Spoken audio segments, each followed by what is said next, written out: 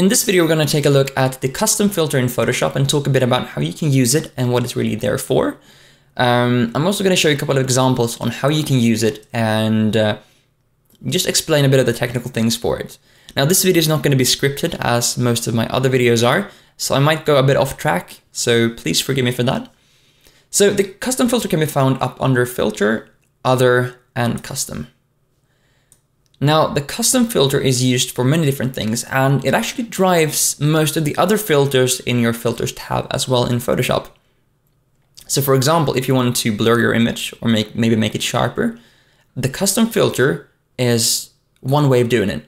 And you also have predefined filters in Photoshop, such as blur or Gaussian blur. And those filters are actually built using the custom filter or the mathematical methods for doing that. So essentially what this filter here is for you to enter numbers into here that will then determine how pixels will be rendered on the screen and then how that will change the look of the image, essentially. So if you want to read a bit more about the mathematical side behind all this, you would look up convolution, as it's called, and also something called kernel. So the method for this is called convolutions, and that's the way of how it looks up the pixels and determines how the pixels should be handled. And the kernel or the kernel numbers or values are the values we enter into this matrix right here that will determine how the convolution will detect the pixels and mathematically calculate if it should be sharpening the image or maybe make it blurrier and such. To give you an example now, there is actually one way, or actually three ways, to find the edge around our Photoshop document of specific things in the scene. So maybe we want to find the edge around everything in our document. So maybe get a sharper line all around the polar bears here in our scene and the corners and everything. So to show you how you can do that, I know this mathematical kernel numbers for this already because I've been doing this for quite some time. So the mathematical or the values for the kernel numbers are 1, 1, 1, 1, and -4.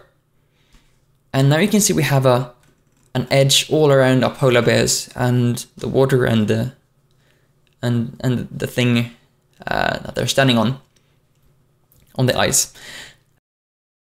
So that's one way of doing it. And let me go back here again, open the custom filter. And if you see now, if we change this number here to, for example, 3, we get a totally different look. It looks a bit blurred right now. So the numbers you enter in here are going to be changing the image rather drastically. Another way just to show you how you can do this is maybe you can do, we can do this way. So -1, 1, nothing, nothing, 1 and -1. That will also give me this sort of filter right here. If we do -1 all around, like this, and put an 8 into here, that will also give me this effect of sharpening the edges, or just showing the edges right over here. So you might wonder now, well, okay, how would I know what to enter into this thing? I have no idea what really to use it for yet, and why do I really care about it? So if you go into to Wikipedia, you can search for kernel image processing, and this will actually show you a couple of examples, both mathematically and also the way of how you would enter these numbers to get different results. These are just some of the examples of how you can get, as it says right here, a few examples of effects you can achieve by convoluting kernels and images. So that's essentially the idea of how to use the kernels, convolution, and the custom filter into Photoshop. I hope this video was helpful, and I hope you got at least an understanding of how it's used. Yeah, I hope you have a good day, and thank you for watching.